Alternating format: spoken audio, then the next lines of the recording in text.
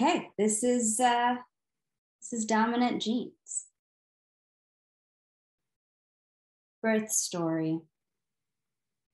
My mother, out of love, stitches up my heart, pulling the thread tight to make sure it won't rupture again at the same spot. My heart is defenseless, ready to come undone at the next crisis. While she's at it, my mother stitches up my mouth too, and turns her needle and thread to my brain. So this is a hybrid chapbook, so it's nonfiction and poetry, and sometimes it's unclear which is which is one of my favorite things to do with these hybrid chapbooks, is to sort of blend the lines between where poetry ends and where nonfiction begins. So some of these, I'm not going to tell you which is which, but as I'm reading, you could guess maybe. This is called Gods in the Surf. I envy my American city friends, their impractical swimsuits made to be seen, not touched by sea, unable to stand in weak Florida surf. I was born by the ocean, an island child, the core of me, salt water and seagulls howling. We wade into the Gulf. The ocean holds us, amniotic fluid shot with jumping mullets, jellyfish constellations too small to see, worming their stinging tendrils into skin, waves spitting shark eggs and tangles of seaweed. Pelicans strafe the water. We gorge on chips, chug shitty beer under a rainbow umbrella. My city friends tell stories, innocent childhood beach trips, Florida vacations, coconut sunscreen. Back home, people saw gods in the surf, watery limbs and hair made of dirty foam. Fishermen went out to sea, came back, nets full of prawns to bombed out homes. Children tried to hide in the sand, evading military planes, only to shatter on landmines. I never saw visions in the waves, but I knew a boat with no motor and no lights could take me across a lagoon at night, and if I heard a helicopter, I should sink my body into the ocean and trust it to hold me. So this collection is really about the ways in which we inherit more than just our physical traits. We also inherit culture, we inherit language, we inherit the ways that we see ourselves. And so in Dominant Genes, I'm very much concerned with tracing matrilineal heritage back through the women of my family, we are Tamils from Sri Lanka, and many of us came to North America as refugees. I spent the first half of my childhood in Sri Lanka and the second half in the US. And so I guess many of us also grew up third culture, which means that the idea of inheritance, the question of inheritance became even more important. My parents crossed an ocean and lost me. I carved myself a new face. They searched and found God instead. They built an altar for God in the office room closet. Sliding doors, LED lights, images of God in all his iterations. Vishnu, Parvati, Shiva, Murugan, even a tiny portrait of Jesus and a bottle of holy water shaped like the Virgin Mary, so as not to leave out the God of their new country. My parents took to God like they took to America, like they took to money locked in savings accounts. We used to be penniless, stateless, godless. Like money, like country, God was a newish something. My mother now spends her days praying. She and God have a thing. My father roams the empty rooms, fills them with the voices of angry white pundits on TV. When I visit, we fight, God and I, for my parents' affection. We're siblings born too far apart in age to be friends. Sun God. In the Mahabharata is a Sanskrit language epic, epic poem from the Indian subcontinent that was written many, many hundreds of years ago. And it is one of the central sort of, major texts of the sub-region. In the Mahabharata, Karna, the infant, is set afloat in a basket. Illegitimate son of a princess and the sun, raised by a merchant, his real story is one of self-destruction. I try to be an expert on this subject.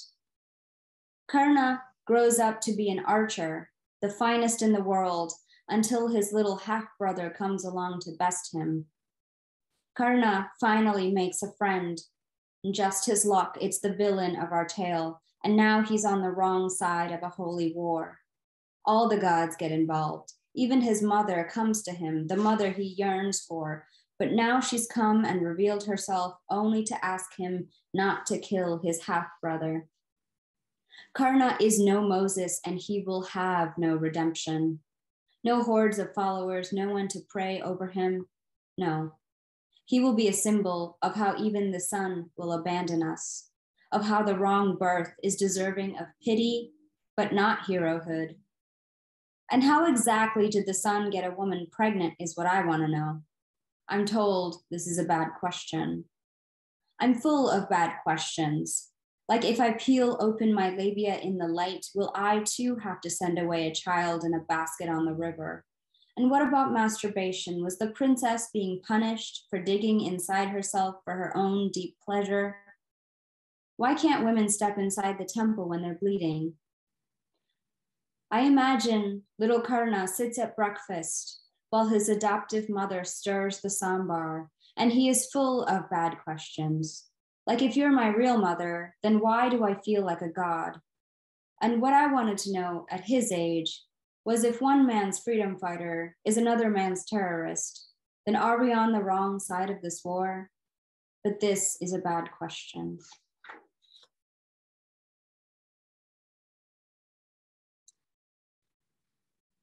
For most of my 20s, my parents and the bigger sort of extended family, as well as the bigger South Asian diaspora community around them, they were really trying their hardest to marry me off. They wanted to arrange a marriage for me, and because they didn't trust me to do it on my own, I was too wild, and they did not think that I would actually bring home somebody they wanted. So it's I went through a lot of like times where I had to meet suitors, and I only did it to make my parents happy. But then this happened. Banana tree wedding. My parents consult an astrologer about my future. The stars say that I will be married twice. Disappointed and alarmed, my parents discuss with the astrologer, who is an expert on circumventing fate. When I'm home for Christmas break, my parents ask me to go to temple. I normally wouldn't wear a sari, but they insist.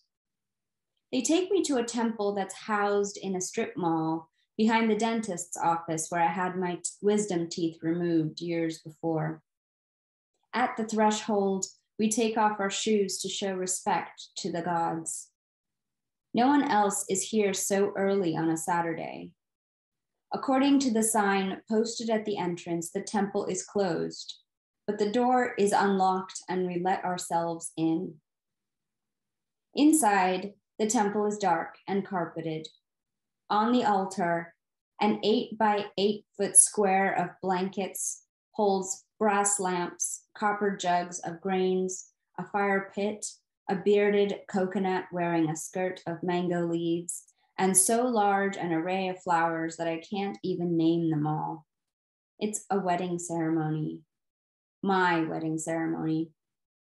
The priest arrives with his 6-year-old son, who sits in a corner with his Game Boy and doesn't look up again until we leave. The priest drags out a potted, 2-foot-tall banana tree from the closet, a young sapling that fans out its 3 leaves to the chilly air. At my confused look, the priest says, "This is going to be your new husband." 2 hours later, the wedding ceremony reaches its climax. Traditionally, the groom ties a golden thread around the bride's neck as a necklace, but the banana tree is a tree. So instead, my father offers me the necklace and asks me to tie it around the tree. I almost refuse, but then I think, when else am I going to get to be the groom? So I do it. I tie the golden thread around the stem of the tree, and we're married. After the ceremony concludes, my father hands me a machete, and I kill my first husband, the poor little sapling who will now never know the coziness of topsoil. The tree won't go down in one blow, so I hack at it again and again, hitting just below the golden necklace, the trunk's fibers splitting open and leaking sap. I'm a murderer and a widow. My parents sigh their collective relief. That night, hushed phone conversations happen all over the world as my family spreads the news that we've tricked the stars. To all my suitors and the aunties who send them my way. When I was young, my family kept 2 ducks and a goat in the backyard to give me duck eggs and goat's milk for breakfast. Now they ask me to accept a balding accountant, his body doughy, his politics centrist. I had chickenpox at 9 months old, and my aunts and uncles took turns fanning the sores with bundles of curry leaves so I wouldn't be tempted to scratch. Now they ask me to marry a man who expects me to cook for him on our first date. When I say I don't want an arranged marriage, they say it's not an arranged marriage if we date for a few months first. My aunties pass my photos and details around the globe, my eligibility stored in the cloud. They learn Gmail just so they can matchmake, by which they mean find me a boy who looks like their husbands, a boy who prays, who keeps it in the cast. And they say it's my decision, but not if my decision is no. In order to craft a wife who puts her husband first, you have to convince her she's not the seed in her own fruit. As a toddler at temple prayer meetings, I pretended to be a radio and I belted out Bollywood songs. And when they tweaked my ear and told me they'd turned off the radio, I twisted it again and turned myself on.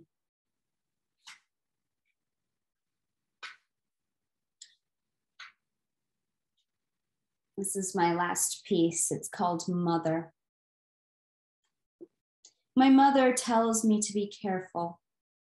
I'm 12 years old and we've just moved to a city outside of Boston.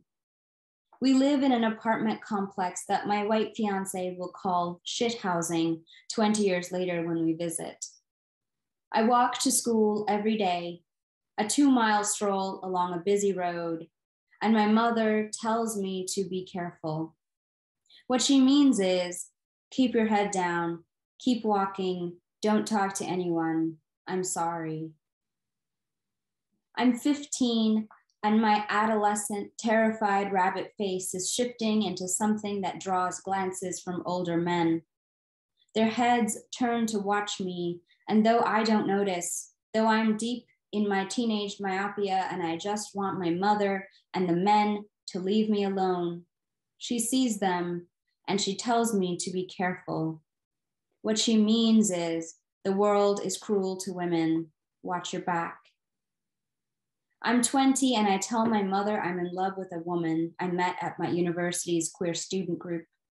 My mother is silent on the phone, then tells me it's a phase everyone goes through. And don't I know what happens in the girls-only schools back home? Everyone does it, but I'll get over it. She tells me to be careful. What she means is, this isn't real love. At 27, I start dating an older white man, and my mother is begrudgingly happy. Better a man than a woman, better cis than trans, better straight than queer, better older than younger, better white than black. Her prayers have been answered. But she tells me to be careful. What she means is, don't get pregnant.